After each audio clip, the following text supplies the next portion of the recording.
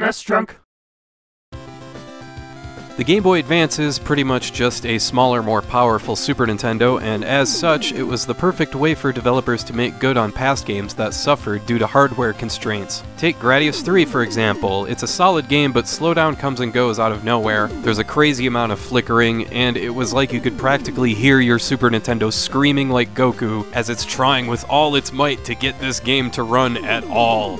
If you've played a lot of Gradius 3 like I have, then you'll find it extremely satisfying to play Gradius Galaxies for Game Boy Advance. Hey, how do you pronounce Gradius anyway? Let's check the commercial.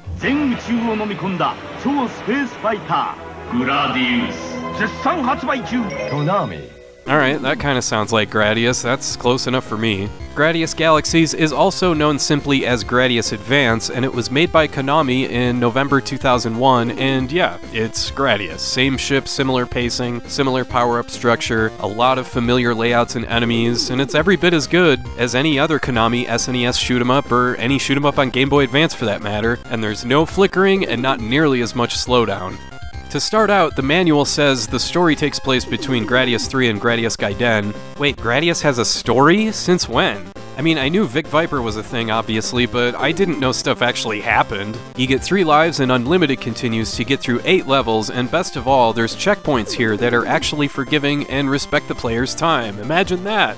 Even continuing is forgiving, and the game gives you the option to pick up exactly where you left off or start at the beginning of the level, and that's important in Gradius because it allows you to build up your power-ups, which by the way are all the bog standard Gradius power-ups you've come to expect. Although rather than having a bunch of different options you can cobble together, in Gradius Galaxies you have 4 different set types of weapon upgrades, 2 different kinds of barriers, and a choice between automatic or manual power-ups. And I always default to manual, but it's nice that automatic is there, I guess. The controls are excellent, as they kinda have to be for a shoot-'em-up like this to be any good, but there have been other Game Boy Advance remakes or sequels like this where the controls are really loose, like in Contra 3, or your character's range of motion is completely out of whack, like it is in Magical Quest starring Mickey and Minnie.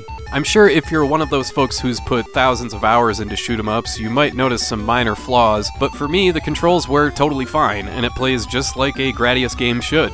Best of all though is the level design. The second level has you blasting through ice walls and dodging falling platforms. You have a huge ass volcano slowly falling on top of you, a giant Easter Island head barfing smaller Easter Island heads at you, then you're blasting the cholesterol out of someone's arteries. Really, the themes here are pretty much in step with Gradius 3 while working in elements from other games in the series. There's the fire level, the earth-like level, a level inside another creature, that sort of thing. And it's all really well done, made with that certain kind of polish that Konami games used to have. The difficulty is surprisingly fair. Even if you don't usually play shoot-'em-ups, you'll find this one pretty approachable, but I have to mention a couple things. One is that holy crap, your ship is slow before you get your first speed power-up. Like painfully slow. So if you die where you restart at this point here, you are screwed. And that's the other thing I gotta point out. The last couple levels in this one are stupidly hard. One level does the thing where you gotta keep speeding up and you have like 1/1000th of a second to react to everything coming in your way.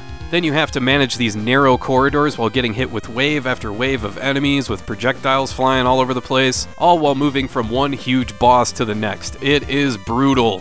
But yeah, I mean, it's Gradius. You expect these games to be hard, and if you're into shoot-'em-ups, Gradius Galaxies is well worth checking out. It's up there with Iridian 2 and Steel Empire as one of the best shoot-'em-ups on the Game Boy Advance, and if you dig Gradius 3 for Super Nintendo, then you owe it to yourself to play through this one. Alright, I want to thank you for watching, and I hope you have a great rest of your day.